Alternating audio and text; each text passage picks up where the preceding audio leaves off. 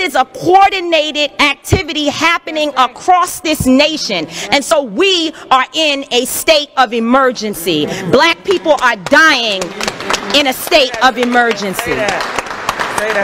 We cannot look at this as an isolated incident. The reason why buildings are burning are not just for our brother George Floyd.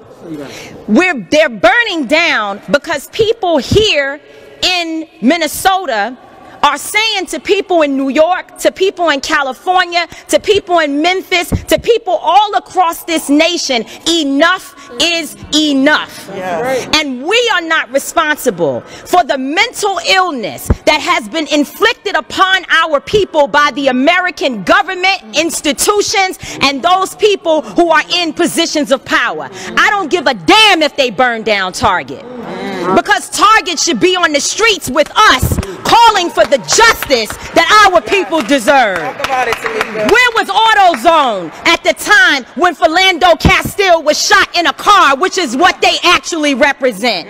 Where were they? So if you are not coming to the people's defense, then don't challenge us when young people and other people who are frustrated and instigated by the people you pay.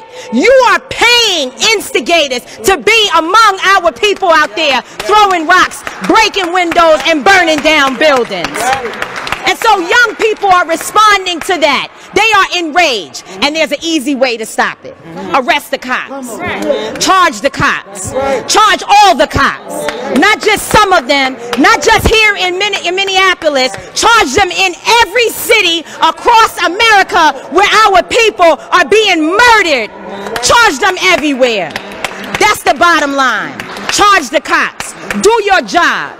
Do what you say this country is supposed to be about, the land of the free for all. It has not been free for black people, and we are tired. Don't talk to us about looting. Y'all are the looters. America has looted black people. America looted the Native Americans when they first came here. So looting is what you do. We learned it from you. We learned violence from you. We learned violence from you. The violence was what we learned from you. So if you want us to do better, then damn it, you do better.